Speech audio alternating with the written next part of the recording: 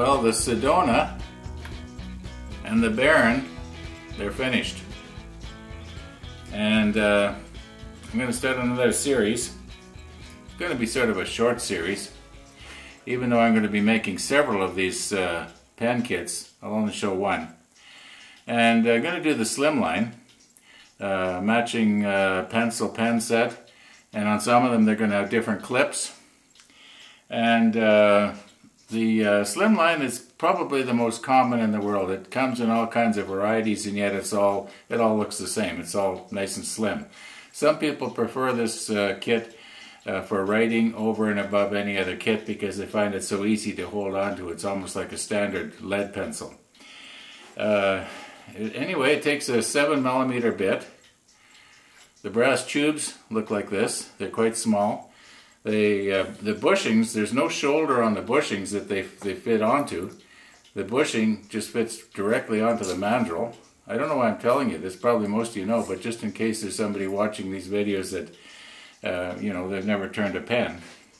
It's an easy kit to turn, and yet it's a hard kit to turn because you have to be careful when you're turning it down. As you can see, there's not a whole lot of distance here from the bushing to the brass tube. So I tend to go a little bit maybe too round when I'm doing it to avoid actually accidentally going right down into the brass tube. I don't think I've ever done that, but I can see where a person could. Anyway, I got a bunch of olive wood. It actually came last week, but I haven't opened it yet.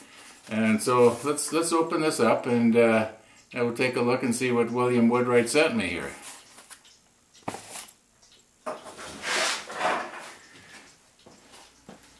Everybody likes a box opening video.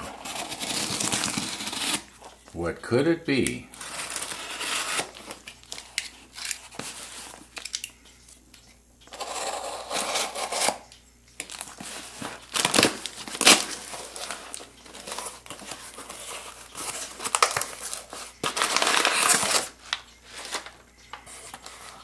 Okay, we got certificates of authenticity.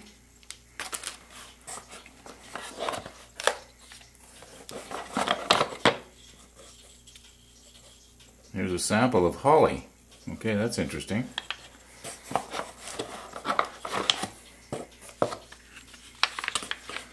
Well, as you can see, I've got lots of olive wood blanks there. Genuine olive wood. Some of these are going to look pretty nice. Look at the grain in that.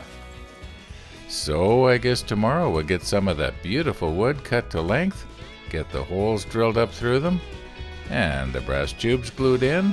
Well, we'll see how far we get.